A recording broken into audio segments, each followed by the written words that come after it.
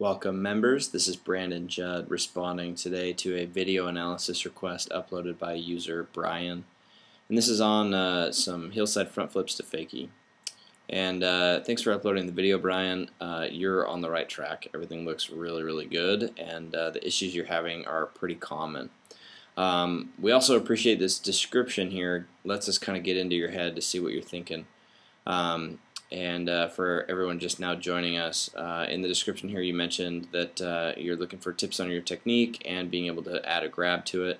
And there's two attempts in this video. One is well executed and you land it, and then the second one is a little under rotated and you land and slip out. You say sometimes you have heavy landings and you pop the handle, and then sometimes you feel like the rotation stalls even though you have plenty of height. And those are very common issues with the front to fakie, some of which I've experienced myself quite frequently, so you're not alone here. And there are two small things. One is your position at the wake, and then the other thing is the timing of you adding the front side rotation. That's going to really affect your, it's going to affect how fast you flip and how easy it is for you to get over your toes. So let's take a look at this real quick, and we're starting out with the first one, which is the good one. And everything here looks pretty good. You take your hand off the handle a little early at the wake, but it's not terrible. And now let's look at the one that you fall on. It all looks pretty similar. You come a little earlier into the rotation, into the frontside 180, and you take your hand off the handle a little earlier at the beginning, and it puts you in this position that causes you to just slip out, which is very common. So let's dive into some of your positions at the wake and kind of get that first part down. Alright, so I want to take a look at this guy here. This one is the correct one. And actually, no, I had that backwards. Sorry. This one is the correct one. And I want, if I'm going to draw a line right here, like through your spine, kind of the angle that you're taking off at, you'll notice that it's tilted a little bit toward your approach side. So this means that you sort of cock back a little bit on over the tail of your board, kind of like a catapult would, or like if you were to pole vault. Like if the wake was where you were going to put the end of the pole vault stick and then you were going to run, I know nothing about pole vaulting obviously, so and then if you were going to run toward the wake and then put the bottom of your pole vaulting stick, I'm going to sound so embarrassing to anyone who knows pole vaulting, but you get the idea. So if you were to plant that in the wake, you want that stick to be angled toward the side you're coming from, so it can kind of launch you forward into that. And right here, the reason that one, the first one that you did, functioned well is because that pole vaulting stick, sorry, I'm getting tongue-tied here, that pole vaulting stick is angled a little bit toward your takeoff and lets you propel yourself into the rotation a little harder. So long, kind of bumpy explanation for that, but it's going to make that pitching over into the toe side landing a lot easier. So let's compare that now to the one that you didn't land. So if we were to draw that same line kind of down your spine to see the angle that you're at now, you'll notice it's tilted a little bit toward your takeoff, toward your landing side. So if we toggle back and forth between the two of these, you'll see that your board is kind of in the same spot in the wake.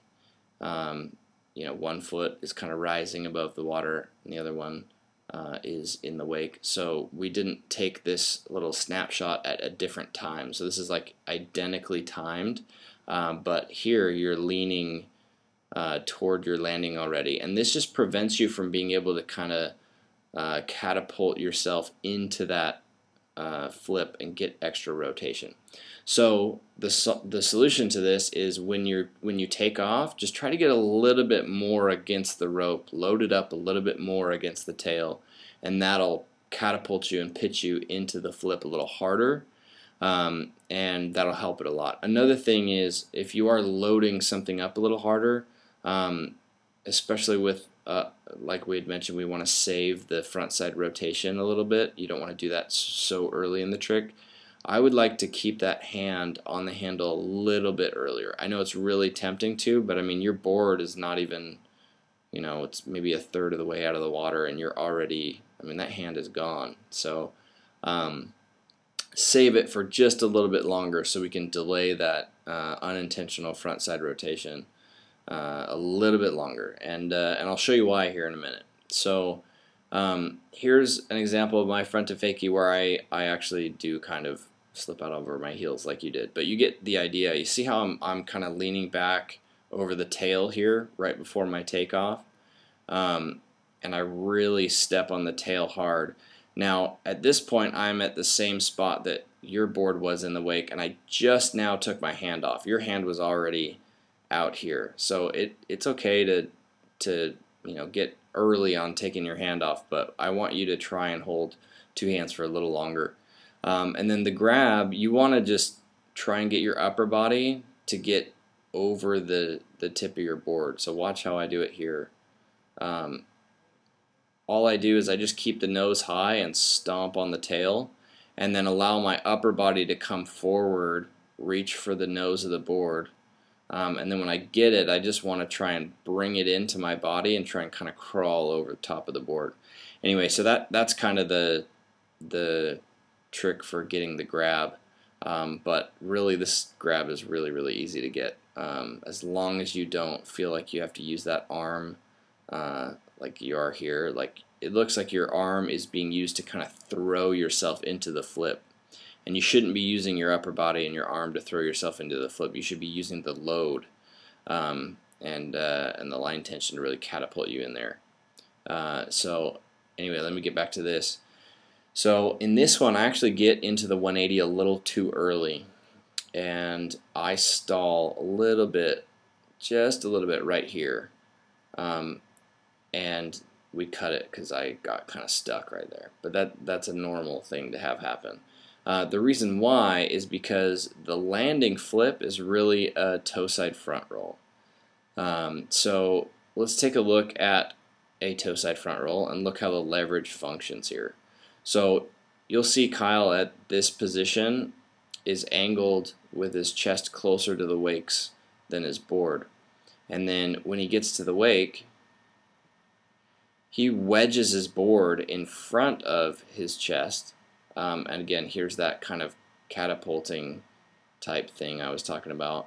That's going to get your upper body to really get propelled into the flip and send your board up and around, and your board's going to have a lot of momentum into that, allowing you to get back upright and get over your toes for the landing. So if you think about it, when you go here to the front flip, it is a lot harder to kind of get over the tail than it is for Kyle to just wedge the board forward into the wake. So you really have to over-exaggerate that for the front to fakie. On the front flip, you can get away with a lot less across rotation because you're not landing like you would on a front roll over your toes, where you just need extra flip. Because the front roll, for example, if we go back here, the front roll starts out when you kind of cock back to take off back here. You're going to, if you were to flip just 360 degrees, you would land on your heels, right? Like if I was to take Kyle and just spin him 360 and have him land in this position, imagine this is his landing position, he'd be slipping out. So on your front roll, you actually have to do like a flip and a quarter by the time you're done. So he's now leaning over his toes. And the difference between a heel side front flip and a heel side front flip to fakie is just that. It's you're adding that extra 180, but you're also adding another bit of flip to that, another quarter flip onto your already heel side front flip. So some of this you may already know, but that's, again, that's the physics behind it. That's why it does that. So your solution is to like we mentioned before, get over the tail, but also if you delay the 180, you will end up having more momentum into the first half of the flip because you lose a lot of your Let's see if we can get here. You'd lose a lot of your like flipping power and leverage once you turn into that front flip position. So if you hold the normal position a little longer, you'll be fine. Another thing you can do, and this sounds kind of silly, but it works way more often than it should, is just try and go a little bigger. Try and pop a little harder. Try and just give a lot of extra effort. This is Bob Sitchell doing a heel side front flip to fakie, and he comes in with a little bit more power and tries to take it really far into the flats. I would recommend either going straight wake to wake or going a little bigger, a little further into the flats. And when you do, and you'll see here, when you do, you'll see Bob is really using a lot of speed, and he just will send it straight up, worries about getting the grab first, and then he doesn't get to his front roll position until like right here, which is way later in the flip than yours. So, and that allows him to really just get over his toes for the landing. I'll show you another one from another angle here. But it just makes it a lot easier to get over your toes for the landing.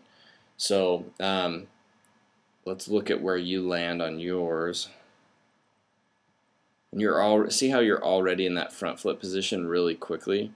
You could save that rotation, and that's going to help keep your flip moving earlier in the flip, so you don't have to lose as much right here where it kind of stalls out.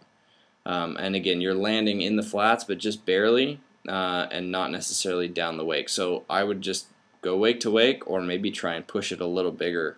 And that across momentum that you're sending yourself across the wakes is going to give your upper body more momentum to throw forward into the toe side landing, if that makes sense.